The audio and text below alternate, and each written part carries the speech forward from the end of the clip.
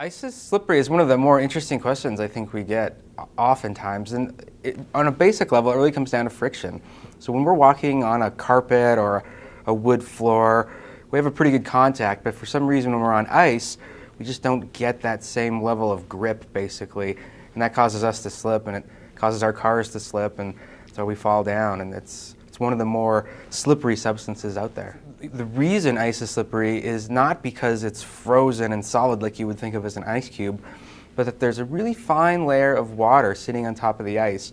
and that is acting kind of like a lubricant, and it causes you to slide over that layer of ice, which the frozen part is not the slippery part of it.